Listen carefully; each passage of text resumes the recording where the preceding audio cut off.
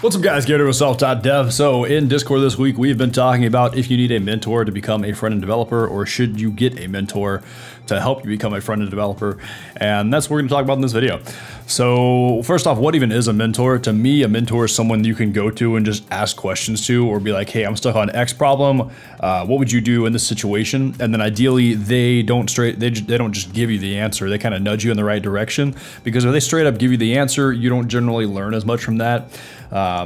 Versus if they nudge you in the right direction, you're gonna have to work a little bit harder and your brain, it's gonna get stuck in your brain more than if they just give you the right answer. That's probably just gonna come in one ear and out the other after you implement it and make it work. But yeah, mentors usually just somebody you can go to, ask questions to, get advice from, stuff like that.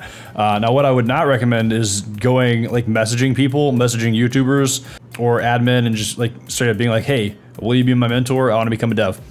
Don't do that. That's weird. That puts a lot of pressure on whoever you're asking, because then like if they say yes, you're kind of like expecting them to give you like a roadmap. It just, to me, it feels like you're putting way more pressure on whoever you're asking to be your mentor. You don't need an official statement of like, hey, will you be my mentor? And then them saying yes. If I did do that, I would probably, like if I agreed to that, I'd probably charge money for that. But for the most part, you can just go hop in like my Discord server or like the r/self.dev subreddit or just any programming Discord. And if you're running into a problem, just kind of like make sure you ask the question in the right way. Check out the how to ask good questions in the dev video I made.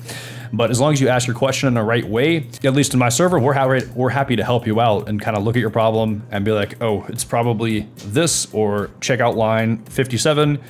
Your error is right there, see if you can figure it out. And a lot of people are just like, a lot of devs are just happy to help you out, happy to help other people grow, help them solve problems, because that's what being a dev is. Like basically, you're basically just a critical, like your job is to think critically and solve problems when you boil it down. And a lot of developers are nice, hang out in chat rooms and try to like give back and help other people. That's like one of the reasons I made this YouTube channel. Like I had a job I hated.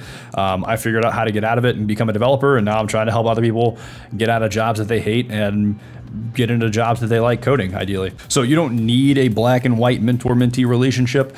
You can like go to the same server, ask questions, build relationships with the people in there, and then they're like basically your mentors without you saying, hey, you're my mentor explicitly.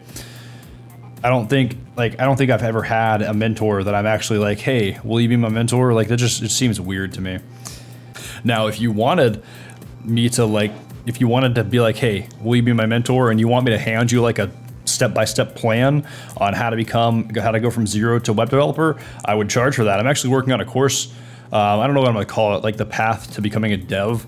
I gotta work on the name, but if you wanna be notified when that comes out, look in the description. I'll have a link you can go to sign up to be notified when that comes out. But back to the mentor thing, you don't need like a black and white mentor to become a developer. You do probably need a path. Like ideally you find either like maybe one of my videos like the path to become a dev in 2022 or somebody else's video on how to become a developer. Like having a predefined path you can walk is going to help a lot versus just stumbling around in the dark with no light pointing you in the right direction.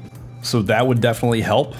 But once you have like the general direction you're going, you don't need to pay somebody hundreds or thousands of dollars to just like be your mentor, basically. Now I'm saying you don't need to, you can, and that can probably speed up your learning curve, especially if they're teaching like one-on-one, like if they're getting on videos and like giving you lessons. Like people in my Discord, like I didn't charge for this because I didn't charge when I was doing this because I had a lot more free time. If I did it now, I probably would charge for it because I don't have as much free time.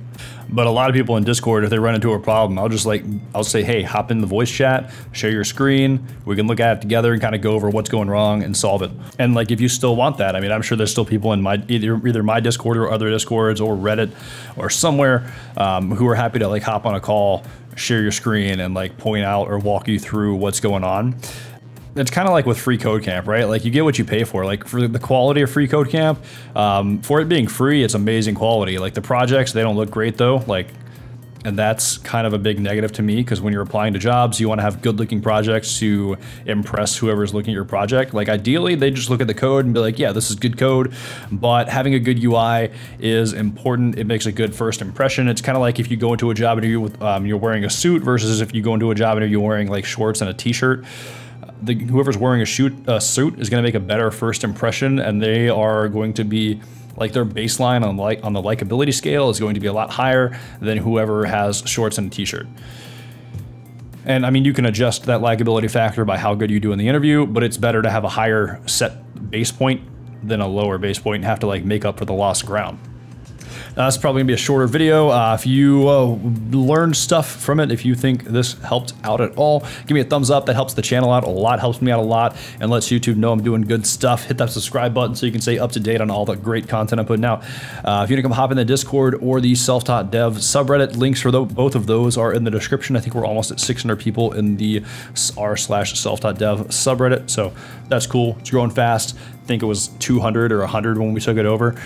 Also, if you want to be notified when my path to become a dev, that's not the name. I'm going to change the name probably, maybe not. I might keep it that. But if you want to be notified when that comes out, look in the description off a link to where you can go sign up for that so you can be notified when that course comes out, that path comes out. And I think that's about it for this one. So I will see you guys next time. Peace.